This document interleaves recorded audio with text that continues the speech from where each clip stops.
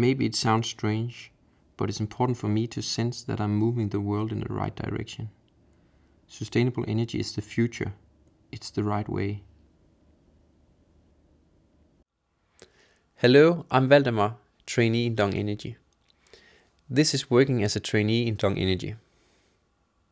Working with front-end technology, analyzing data, freedom with responsibility. You are treated like any other colleague. You never know the answers in advance. Your work is used, interesting colleagues and an international environment, communicating with suppliers, office and on-site experience. You are involved in sustainable energy, large scale.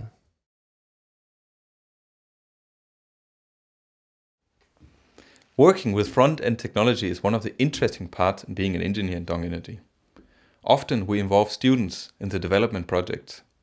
For me, personally, it's interesting to work with students because they develop very fast. In a 4 to 6 months trainee period, they develop from being a student to become a competent power engineer.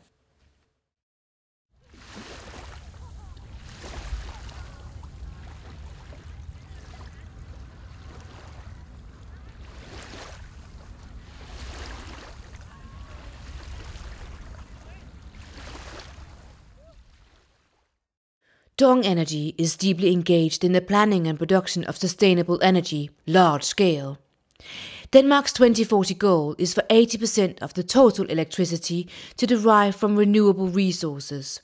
Producing 50% of Denmark's total electricity, Dong Energy will play a major role in Denmark's renewable energy strategy. Dong Energy is amongst the best in the world when it comes to building and operating offshore wind farms. Being amongst the best sets development at centre.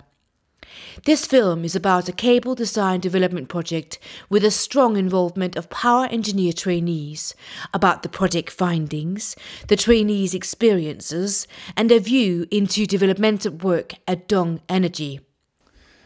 In 2008, cutting-edge measurement technology made it possible to create complete temperature profiles of cables up to 20 kilometers using optical fibers and laser technology.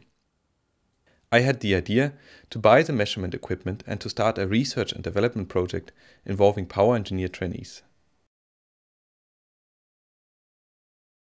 Most research and development projects in Dong Energy follow these 5 stages: idea, analysis, maturation, execution and evaluation. The idea was to optimize the design and planning processes of the offshore cable grid using newly developed technology.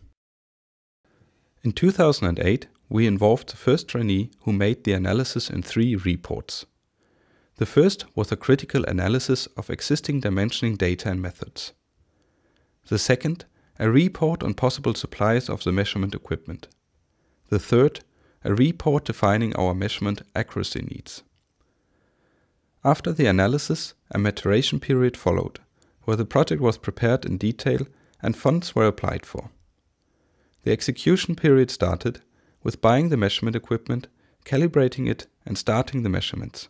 For this, we involved the second trainee, Mikkel. My first job was to calibrate the measurement equipment in cooperation with the supplier in Germany. This was to secure high precision and output of usable data. With the measurement equipment installed, a daily routine for trainees is to check if the setup is running properly and to troubleshoot and contact technicians if it's not. All the measurement data is collected and analyzed. One of my main tasks is to build a theoretical model which can predict the cable temperatures when we know the wind speeds. I'm building a mathematical model by comparing graphs of wind speeds with cable temperature profiles measured with optical fibers at Burbo banks. In the future, this model can help with dimensioning of cables at offshore wind farms. The quality of the measurements, Mikkel evaluated in a detailed 195-page report. For colleagues to benefit from the project, we communicate the results in reports, posters and a film, accessible at the intranet of Dong Energy.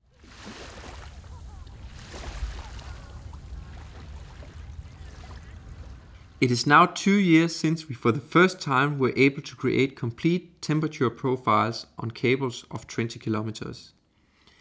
We have measured at 2 offshore wind farms, Burpo Banks near Liverpool in England and Gunfleet Sands north of London. We can sum up our main project results with this illustration. To the right, you have the turbines producing the power which is transported through the cables to the substation to the left. In the blue cables you can see a red line which illustrates the optical fiber used to measure the temperature with laser. Inside the substation is the measurement equipment which have produced the complete cable temperature profile shown in the bottom of the illustration. The hotspot is found inside the turbine foundation where the cables are free of the water. In this example, the cable temperature in the hottest hotspot is 54 degrees compared to 26 degrees in the seabed. No measurements have reached more than 60 degrees. The seabed temperature in itself is steadily 13 degrees Celsius, both winter and summer.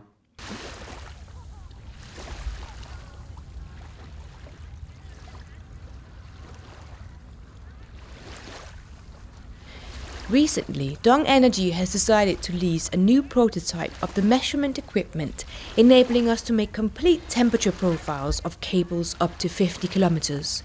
The project results already create value by clarifying design queries raised by investors and by cable grid design engineers.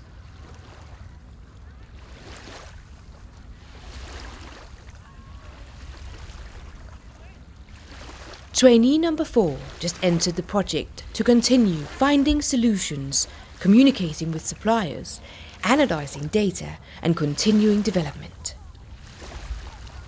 Trainee at Dong Energy. Sustainable energy, large scale. The offshore cable temperature project.